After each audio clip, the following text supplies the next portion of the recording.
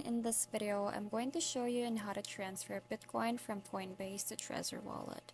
So first thing you're going to need to do is connect your Trezor wallet to your PC.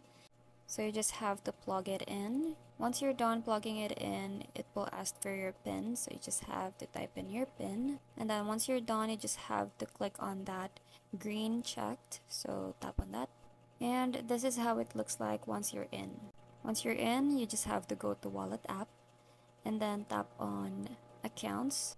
Once you're done with that, you just have to select what cryptocurrency. So in this video, we're going to be using Ethereum, so we'll tap on that Ethereum. Once you're done with that, just tap on Receive and then tap on Show Full Address.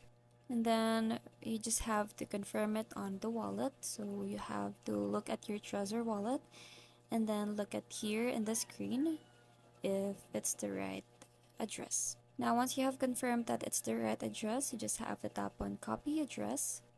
And once you have the wallet address, just go to Coinbase. And then from here, just tap on Send. And then select the asset. So since we're sending Ethereum, we're going to tap on this Ethereum. And then from here, just type in the amount that you want to send. And also paste here the wallet address that we've copied earlier. So there you go, you have to paste it in here. And then once you're done with that, just scroll down and tap on Continue. And then from here, you have to confirm the wallet address. And once you're done, you just have to tap on Send Now. And there you go, that's how you send or transfer Bitcoin from Coinbase to Trezor wallet.